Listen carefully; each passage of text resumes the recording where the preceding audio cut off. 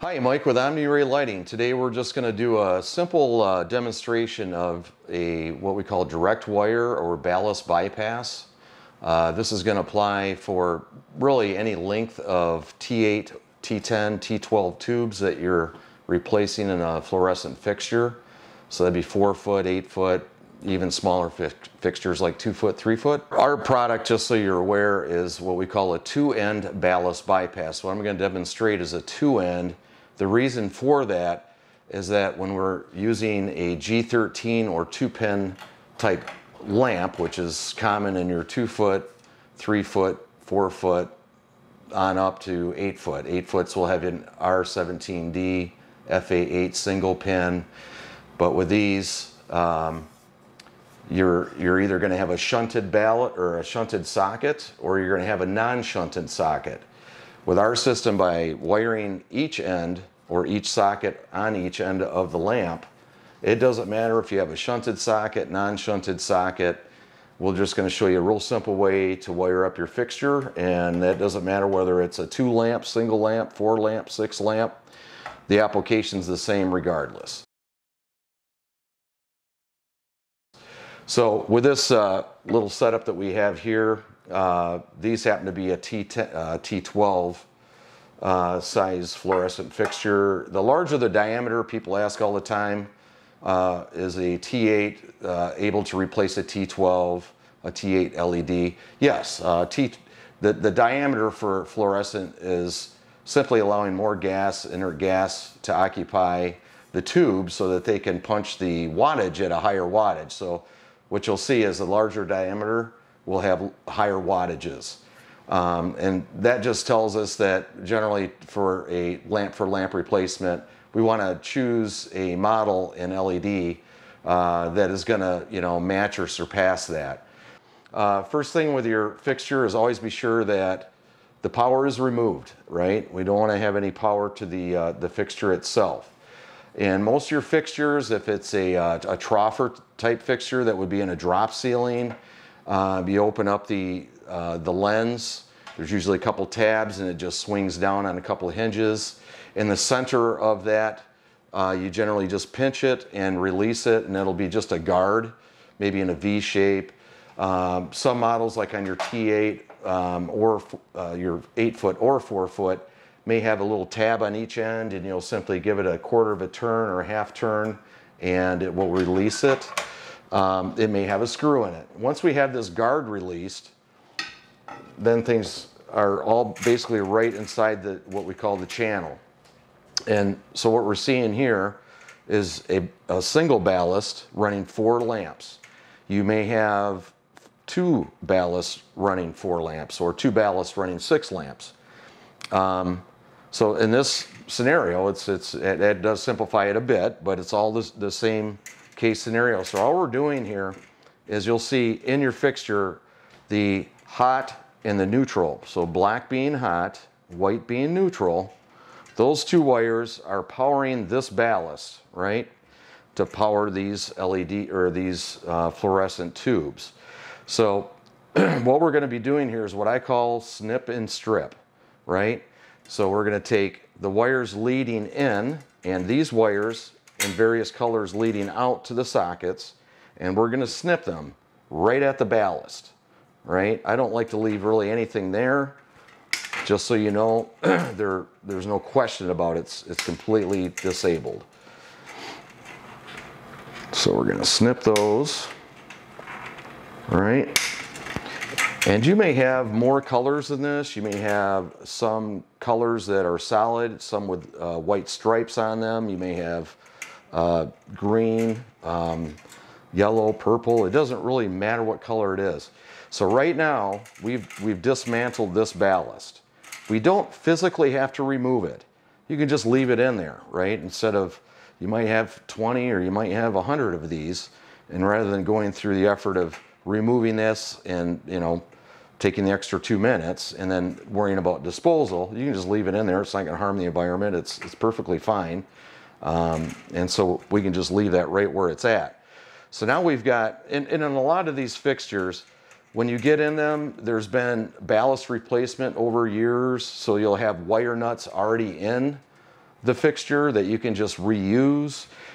This particular setup, there was no reballast ever done. There's no wire nuts already inside the unit. So when we choose a wire nut, there are several different colors, right? And the colors are telling us what the diameter, in other words, certain colors have larger diameters and handle more wire.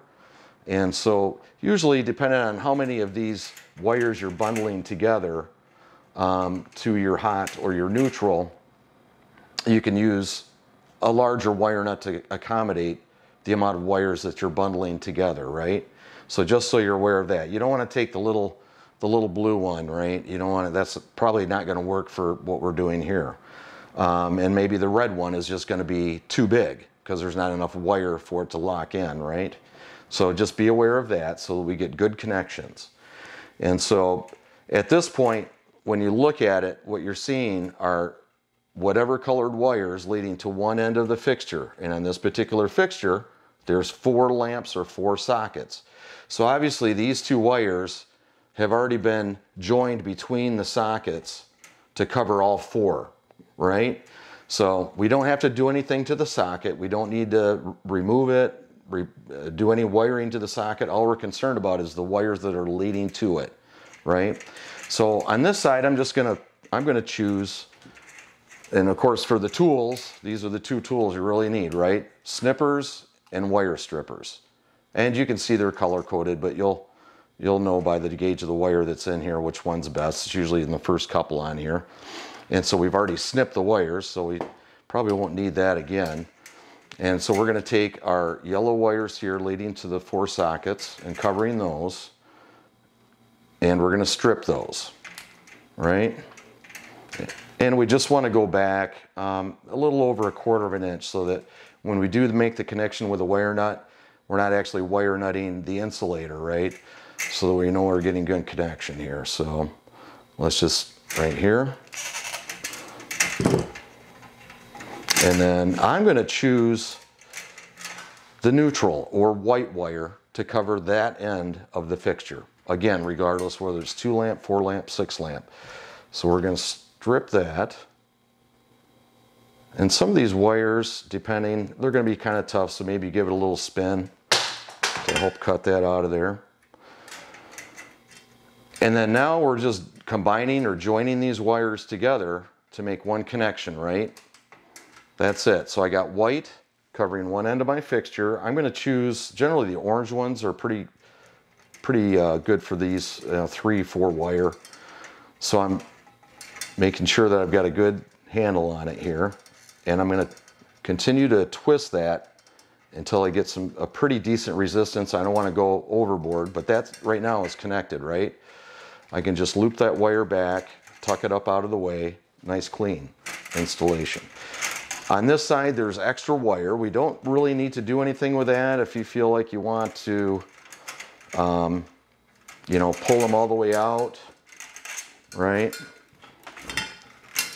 Make a little cleaner install to get over to you can do some twisting.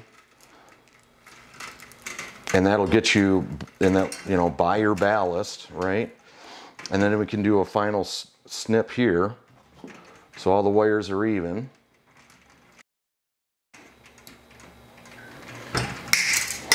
And I'm not gonna bother too much with our cleanup here, but, right, so now we've got all those colored wires covering these 4 sockets on this end, right? And again, it could be 2, 4, 6, 1. And now we're just gonna, again, we snipped, now we're gonna strip.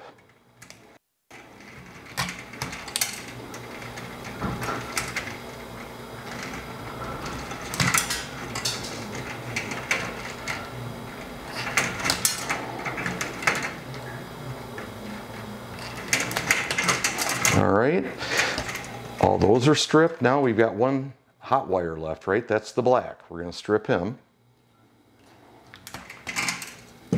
And now we're going to bundle those wires together. I've got, you know, in this scenario, and this may happen a lot, you're going to have what? There's 5 wires. And orange may be just not quite big enough, and that's a lot. Then the next step up is really this yellow color. That'll accommodate the 5 wire.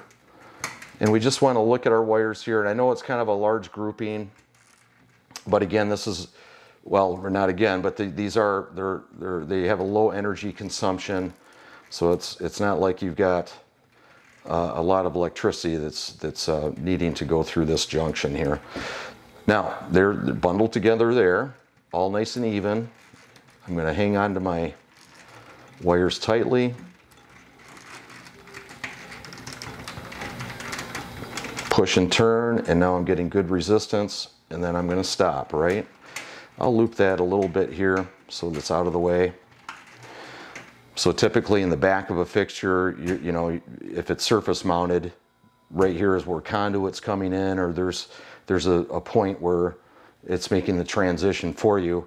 All I've done here is simply run that hot and neutral out to a plug, which we're going to demonstrate in a moment. So at this point, we can remove all the tubes, which you can do this in the beginning. It can be the first step. And it depends on the fixture. Some fixtures you'll need to pull them all out, you know, just pull them all out and get them out of your way to get in there. And this particular one, it's really not in our way. So we're done there. So we know we've got hot to one end, neutral to the other. At this point, I could just button it right up, right? Boom. And in this scenario, what we've done is we've pulled out our 4 different wattage LED replacements. Again, they're the 2-end lamp replacement, all no radio frequency interference. So this isn't going to affect your garage door remote operation. Wi-Fi, Bluetooth, radio reception.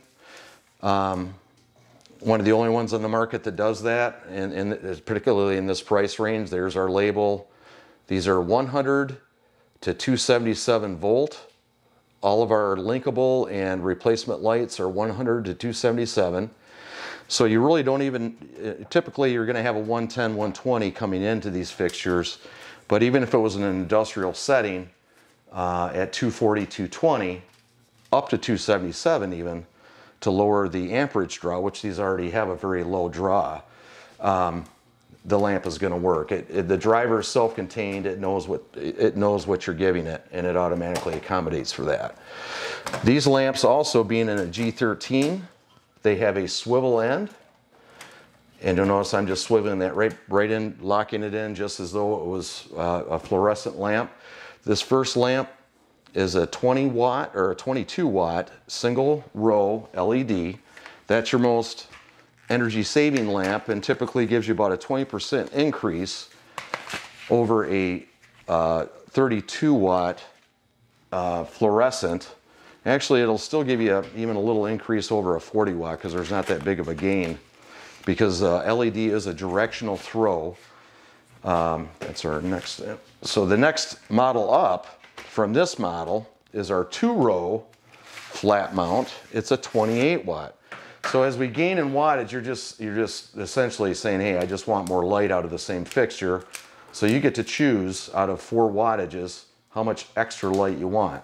You start at the 22 and work your way up from there. And these are all, and of course there's a little protector on these pins, right? So in shipping, we're hoping that those don't get hit, damaged, or broke. All right, and then we're gonna slide that in there. And this is a scenario where this, and this is where the swivel ends are very important. I didn't notice that when we just kind of got this fixture at a garage sale just as for a demo. So you'll notice here, this particular fixture was set up so that when you made a full click in, right, because we're sliding our pins through and then we're quarter turning so that the pins should be this way. Well, on 99% of the brands on the market, because these have got an aluminum back, right, and they're directional, they would literally be either pointing towards the fixture or pointing out, right? So as you see, I just went to make our connection, and now we're gonna be able to spin that around, make full connection, and now it's fully locked in and it's pointing down the way it's supposed to. So on this particular lamp, I'm gonna be doing the same thing. This is also important If you have lighting that you're replacing in coolers like meat coolers, produce, all those type of fixtures, instead of spinning in, you're just pushing it straight in and they always point towards the back. So these you can spin them to project correctly onto your product. So the next model up, that's a 28 watt. Next model up is a 36.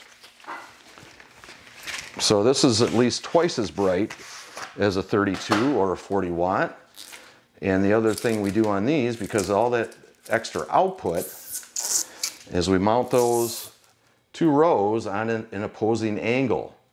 This spreads the light out. So you've got that extra light, instead of just pointing it straight down, now we're going to spread it out. So even when you're doing a lamp for lamp replacement with this type of model, you're actually going to get better light distribution at a wider angle out of that same fixture than what you would have with your fluorescent. And so we're going to slide this in. That's the next model up. And of course, I'm going to have to turn this now so that it makes full contact. And there we go. Locked in and pointing in the right direction. Next model we have is the highest wattage on the market. This is 72 watts in a 4 foot. So you see, they're just additional LEDs. We took this model and we configured double the amount of LEDs, double the amount of output from that 36 watt model. That's a great light if you've got where we get into these 4 lamp or 6 lamp fixtures that are mounted high in the air and are used more of a high bay, let's say 14 to 16 to 20 feet in the air.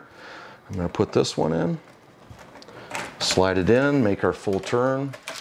So we're getting it fully locked. And make sure we're going in the right direction there. And there we go. Make sure I've got that all the way in there. But it's a really good example of why swivel end is important. We always just go the extra step. We want to make sure when you get this to your home, it's going to work no matter what you've got. So now what we're going to do here, we've got our lamps in, everything is wired correctly. Hopefully we made good connections. If not, we can go back and move them around a bit and just double check it. So here we go. So that lamp right there, that's where we just, sometimes you got to jiggle it a bit. But with these swivel ends, we may end up having to play with this just a little bit because we got to get it locked in there correctly. So you've got single row 22 watt, 2 row 28 watt, 2 row V series 36 watt, quad row V series 72 watt. And you can kind of, it's not, you're not able to see it on film here because of the iris controls and things like that. But you know, obviously it considerably gets brighter from one side to the next. But now we have a fixture fully lit up and you've just bypassed the ballast. Whether it's, or again, regardless whether it's a 4 foot, 8 foot, G13, FA8 single pin, R17D dual contact, and our 8 footer, that R17D, because it's an oblong type pin set, that indicates it's an HO R17D. There's a manufacturer that does run their tombstone up and down versus left to right. That's why we also make a swivel end for that model. Please, if you have any questions, call us on our 800 number, and hope this helps out a lot for you and simplifies the wiring methods required for a direct wire LED lamp and ballast bypass. And I appreciate your time.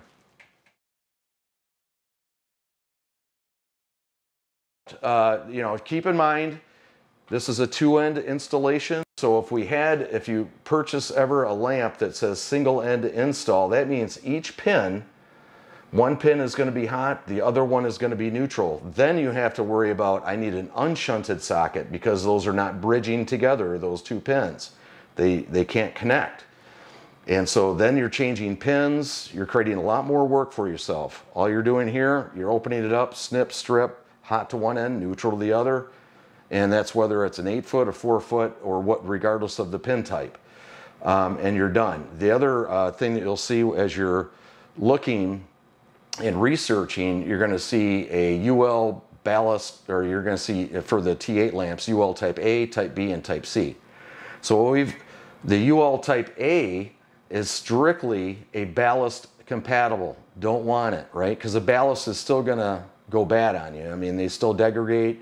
It's an extra point of energy loss that you simply don't need, because you still have a driver internally in the lamp that does conversions regardless of whether you're using a ballast or not. So that ballast will go out. Eventually you won't be able to get them anymore. And you'll have the expense of a $30, maybe $40 ballast. And you've just done an LED lamp exchange and changed them all out and thought you saved yourself a lot of time and energy. And what's happened is you just create a lot more expense. And not just the energy savings, but the replacement and upkeep of that. So we use the type B, which is strictly ballast bypass, right? The driver's internally located within the cavity of this tube.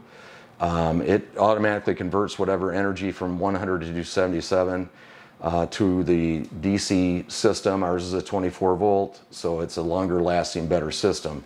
And then you have type A and B. The advantage there is, yep, you can save some time, use the ballast for now, and then as the ballasts start going out, you can go back later and do this, what we call type B, ballast bypass, right? So you pay a little extra for that lamp. It's just not, if you're gonna do it, just do it, is our opinion. So we just carry the type B. The type C is a separate driver, and then there's nothing inside the lamp other than the LEDs. You're still rewiring the fixture, but the ballast is separate then. So if there was ever a failure, it's generally going to be the ballast, or not the ballast, but the driver, I'm sorry. So the driver is separate, and then you're powering a 2-lamp, 3-lamp, 4-lamp system. That's where that system, then you've got to choose, you know, the right driver to cover X lamps at X wattage. So it just adds a lot to it. This is just a very simple method. Lamp goes out, our warranty is 12 years. Anything outside of 90 days, all you pay is the shipping. We ship you, you get a new lamp, and that's 12 years. So it's as simple as pulling it down, and we have a simple warranty procedure. As long as you follow that, you'll have a replacement in no time.